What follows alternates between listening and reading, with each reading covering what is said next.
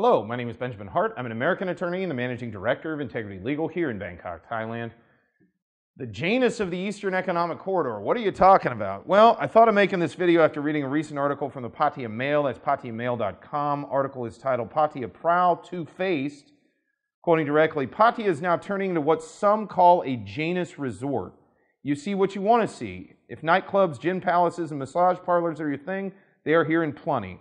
But moving along rapidly in parallel is the opening of more five-star condominiums and hotels, family entertainment venues, and increasing numbers of events under the MICE, Meetings, Incentives, Conferences, Exhibitions program.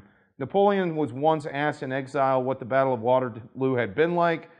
Quote, depends where you were standing, unquote, he replied. Yeah, interesting. So we'll put a good article. Urge those who are watching this video, go check out that article in detail.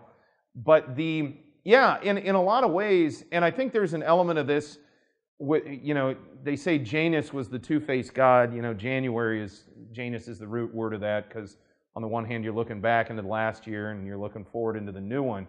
So the two-faced god. Also, I believe in show business where they have the two masks, the one that's frowning and the one that's smiling, it's also a representative of Janus. But for the purposes of this video, there's another kind of facet of this where Pattaya, I think, is going to end up being very much kind of the epicenter, if you will, of the Eastern Economic Corridor, because you're going to probably have a lot of folks living there, may even having their businesses there, or living in Pattaya and then commuting to places, on an economic zone, special economic zone, out in bonded areas, whatever, warehouses, manufacturing hubs. All of this in the Eastern Corridor is really moving along at a brisk pace.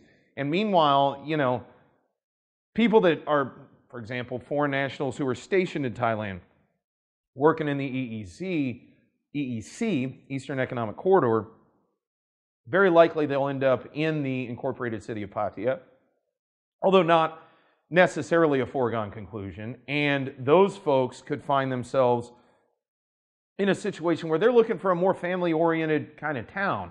And I can definitely see this writer's point when he says, these things are kind of moving in parallel, where at one time, Pattaya was just kind of seen as a vacation resort that was, sometimes bandied about as Sin City. Pattaya is a really big town. It's 20 square miles, the incorporated municipality.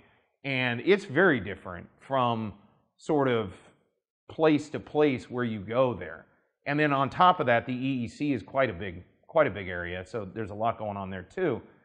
Just something to keep in mind is this Eastern Economic Corridor, I think, is going to change things economically in that region of Thailand. And then simultaneously, we're seeing developments sort of in the tourism sector where we're going to see kind of an evolution in a different way than we've seen sort of the evolution of Pattaya in the past. I'm not saying I'm the end-all be-all on this. I'm just saying I've watched over the years kind of the way things have evolved, and we've seen things move into a sharply different direction the past few years. And I think it's a positive direction overall. I think it's very good for Pattaya. I think it's very good for Thailand, and it could be very good for folks looking to do business here in the Kingdom of Thailand.